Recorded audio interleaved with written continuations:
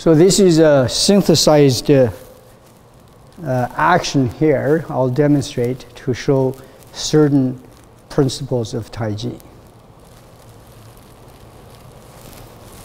The moves are very small and they are difficult to detect, so I will explain. When we do this move here, the first thing is we are pulling the elbow actually in towards the dantian like this. So the elbow is trying to do this. But this is only an individual move. While doing this here, the shoulder cannot move, it can rotate. That causes the hand to be pulled. But the hand is locked this way, it cannot be pulled back. So you create a stretch on your forearm that throws the hand actually out.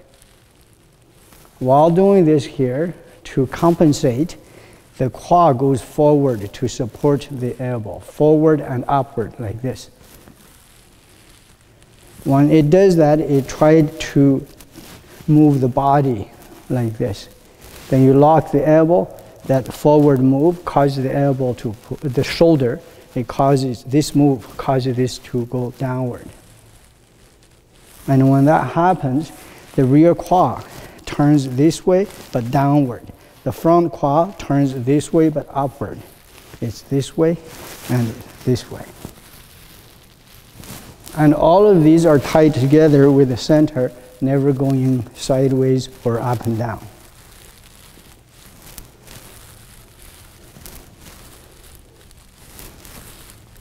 So this is the core directions and instructions and the rules that the body parts must follow for 6 sealing and 4 closing. Totally stationary. Then later on we can add moves like this here.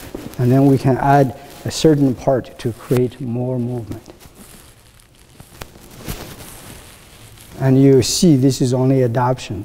There's no power. The power is when the hand reaches a certain position, the elbow kicks into action.